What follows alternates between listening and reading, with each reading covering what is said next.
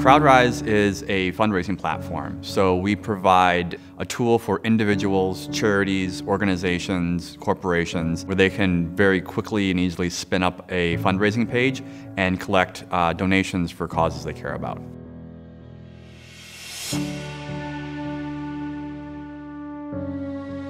This year, we decided to do our own Giving Tuesday campaign, but we wanted to do something that was sort of crazy, a little insane, and very big. And what we came up with was this idea of the CrowdRise Giving Tower.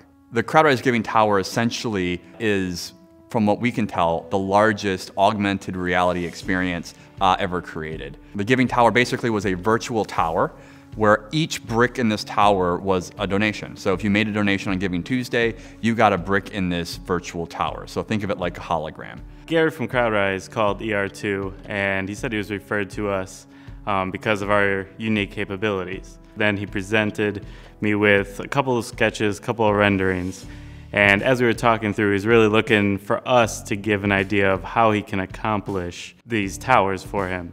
We started to understand the needs for these installations. One was that it needed to be small and shippable, since we had locations all over the country. It needed to be assembled quickly by a team on the ground.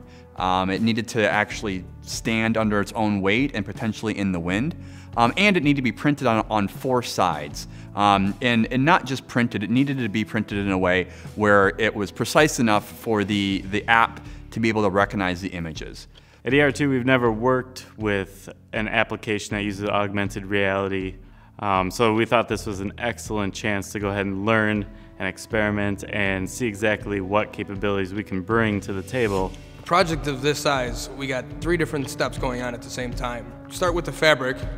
It's a pretty lengthy process. You got the fabric, the prints, and then you got the framing structures. And then the final step would be to sort of silicone edging into the frames. The in-frame structure of ER2 allows for very user-friendly installations, like snap together almost like Lincoln Logs. So the installations were fabricated, they were shipped out, they arrived on location.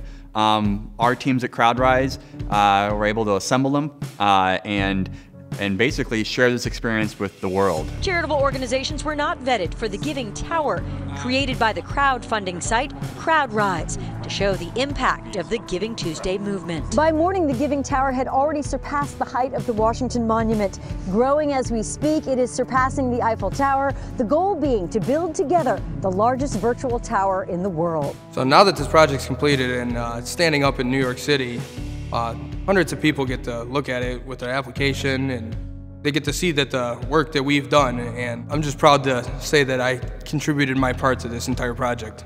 These towers are in very high-profile locations, and it was really awesome to go ahead and see the final product that was complete. As with any time you're trying to innovate, there's a lot of risk, and there's a lot of things that could have gone wrong with this campaign.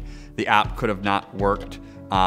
These structures could have fallen apart. Ultimately, there was no room for error here. Without ER2 and a company of their caliber, these installation experiences could have gone awry and been horrible. And ultimately, we were able to show this impact in the real world through this representation, which ended up being almost 2,700 feet tall and raising over $2.1 million.